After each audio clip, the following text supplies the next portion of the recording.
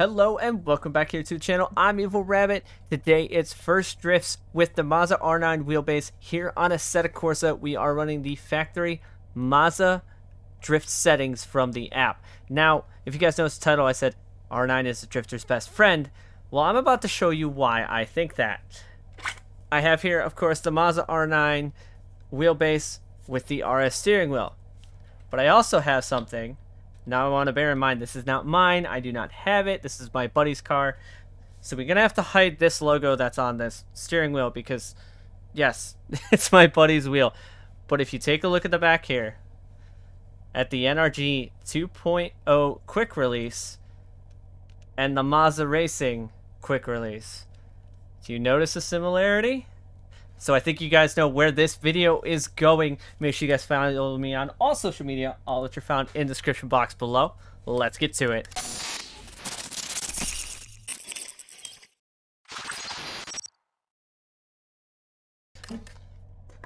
So first drifts with the MOZA R9 wheelbase. We are going to be using the MOZA wheel first, just because, well, I'm going to have to get it into gear anyways because I don't have my shifter because I'm still waiting on my Fanatec adapter. But we're going to go full send with this and see first drifts on MOZA's factory drift settings. Just clicked on drift and we're going full send with it. Gotta get my mouse off the screen. Thank you. We are at clutch kickers. Just like I said, I need to be able to go set and forget for gears. First initiation in, and actual feeling of the wheel is very nice. So it's very similar rotation speed as my Fanatec was, but it's a lot more smoother. I guess that's just testament to the fact that it's a direct drive versus belt drive.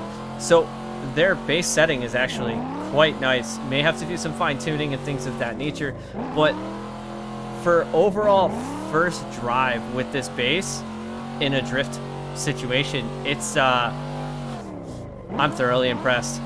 You know, I can definitely feel when the car is actually losing grip versus when it's in grip in the front, and you know, the fact that MOZA has a base tune that off the rip is just, I say you can just get in and drive.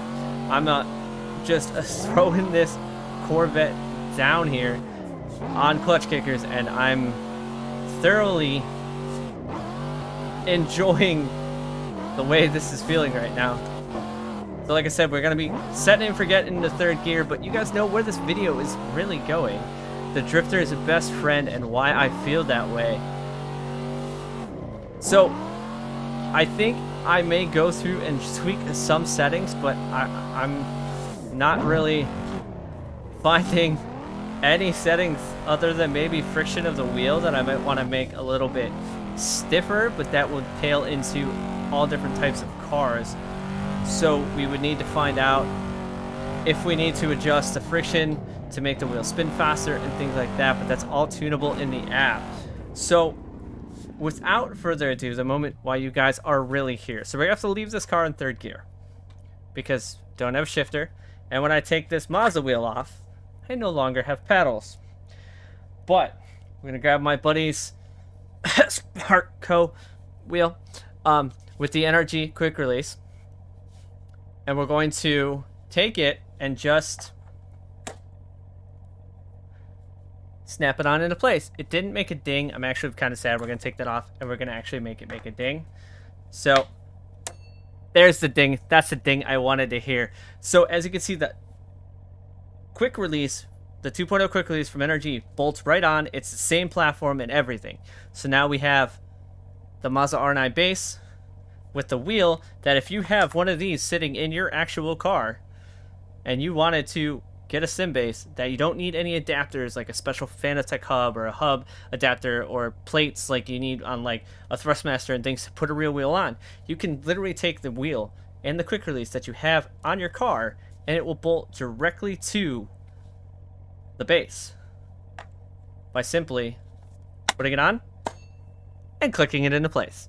So now we're gonna go full rip with this. Now like I said, I don't have paddles, I don't have a shifter, but big thank you to my buddy Charles for giving me his wheel out of his actual car, since I don't currently have a quick release from NRG on me right now. And it just works. If you notice, it's so amazing that this is just working, that the base works without a wheel connected. You don't need to have it, so you can use any wheel you really want with just a quick release adapter. Now you could probably find some other adapters, some genericer ones that are identical to an NRG one. I would say they would probably work, but don't quote me on that. I'm saying I know this works because the NRG 2.0 release is the same. So definitely a big thing here for drifters with this base, that you can take your real-world wheel out of your car if you have an NRG quick release and put it right on this base. So from an aspect of getting a wheelbase, I think there's only one other wheelbase that you could do this, and that is a SimMagic wheel. Now, the SimMagic wheels are definitely a higher price tag than this MOZA R9 base, and as you can see, this base feels so good for drifting. It does feel actually substantially nicer than my Fanatec did. And, you know, that's just testament to the direct drive and all the firmware updates and things like that that they keep releasing for these. So this also means that this quick release will work on their R16 and their R21 because they are the same hubs, because all their wheels are the same. So just, it's kind of actually very amazing. I hit the wrong button. I wanted to hit this one. No, this one. Oh, that put me into neutral. Oh no! What? I can't go into gear. Ah, rip. I can't go into gear. I literally just took myself out of gear by changing scenes. So we're gonna need to take this wheel off, put my MOZA wheel back on, and get myself back into gear. So like I said, I am waiting for my Fanatec adapter for my Clubsport Shifter so that I can use it. It's in the mail. Should be here in a day or so. And then we will be able to go full rip with this. Definitely gonna hit up the boys at NRG and try and get myself a quick release so that I can start using all my other wheels, because, you know, it is nice to be able to do that and have nothing back here. So this is essentially like you would be having an actual Pro Spec drift car style where you don't have anything behind it other than a steering shaft. You don't have turn signals, you don't have wipers, you have nothing back there. And it kind of makes it super nice and super clean. And I do notice that going up to this wheel is slightly heavier than a MOZA wheel, given that it is not all the forged carbon fiber stuff. So I may want to tweak and add a little bit of force feedback. So MOZA's factory drift thing is at 55% feedback on the wheel. You could probably bump it up to 60 and it would feel amazing. And like I said, I can't thank my buddy enough for giving me the wheel out of his actual car. I hit him up, I was like, hey man, can I borrow your wheel? And he brought it in for me today at work and said, here, but I need it back tomorrow. So definitely gonna have to get him his wheel back tomorrow, as much fun as I'm having with this.